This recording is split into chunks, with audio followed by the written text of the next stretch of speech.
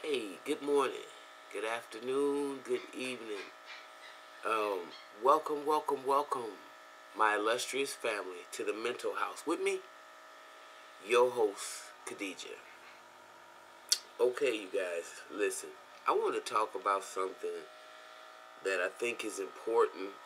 It's very early in the morning here, and I'm usually up the crack of dawn or before. And right now, I just want to bring some truth postulates to you today, this morning. Something I really want you to think about, analyze, and see if there's any truth to it for you. And share with me how you feel about what I'm saying. If you think it's bull crap, if you think there's some truth to it, I would actually really like to know what you guys are thinking. Um, you know, what's her name? Hay, Louise Hay. Um, One of her books, I can't think of the name of it right now, but she talks about how you associate certain organs of the body that get damaged through certain amount of pain that you go over throughout your life, and what or certain thoughts that weaken certain organs in your body. I think that's very important, because if you don't think about uh, what goes on inside and how it's just a replica of what goes on outside, then you're starting off behind the eight ball. So what I'm saying and what I wanted to share is, when you have grief and you're grieving and there's a lot of grief in your life, that weakens your lungs. According to a lot of scientists, when you bathe and get drunk off grief, and when grief is a certain part of your everyday existence, and you just cannot let go of the past, and you're grieving, you're just grieving, or you haven't figured out a way to get past some of the grief, all you're doing is really weakening your lungs. Okay? Worry. When you worry, and this is something that has gotten me over the years. So what I'm sharing with you, I'm telling you, you can believe it if you want to. I know there's some truth to it. Those are the puppies back there, as you can hear. They are getting huge, and they're bad.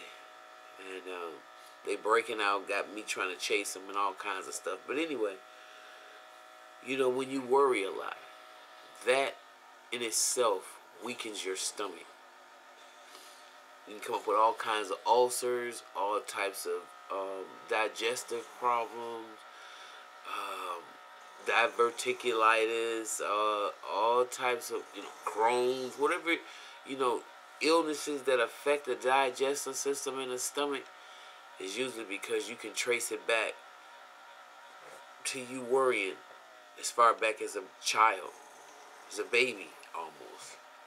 Stress weakens the brain, okay? And that's, if you want to know why we got so many combustible people, especially in these urban areas, in these hoods, it's because they're stressed out. Their brain is like at an arrested development state because of the stress. So stress does weaken the brain. And tell me what you think. And matter of fact, if you know some more that may add negativity to your life, please share it below, because this is very important for the family. If you fear a lot, that weakens your kidneys. Your kidneys are actually weakening by your inability to face your fears. Okay? Now, this is some real important stuff. Laughter, it reduces stress.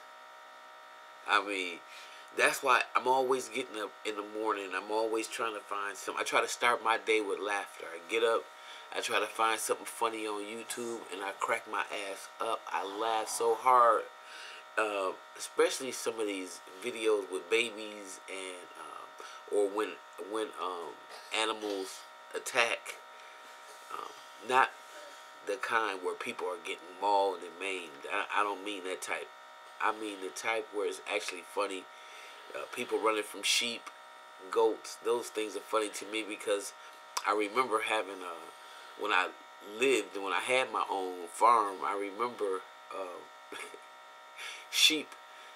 You can't turn your back on them. You turn your back on them for 1 minute, they'll butt you in the head. And we had butter. That's what we call them. We call them butter. Because every time you throw the hay, you might forget and you walk away. Next thing you know, he would knock you over the corral. That's my grandbaby, y'all. She's calling the cows. Smile. Smile spreads happiness. So when people ask me, I don't get to smile as much as I like because my teeth ain't ready yet. But smiling, it disarms people.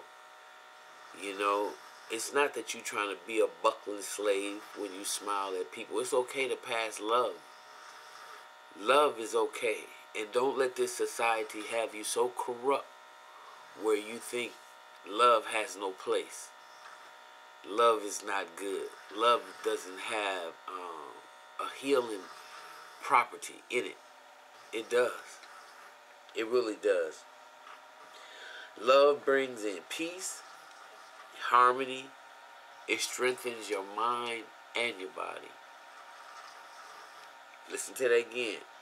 Love brings in peace and harmony.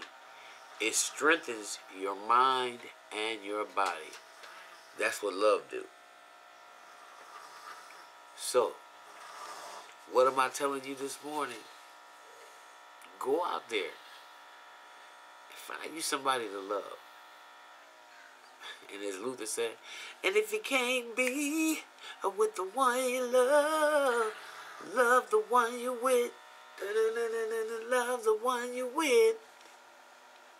All right, you guys. I will see you in the next video. Bye-bye.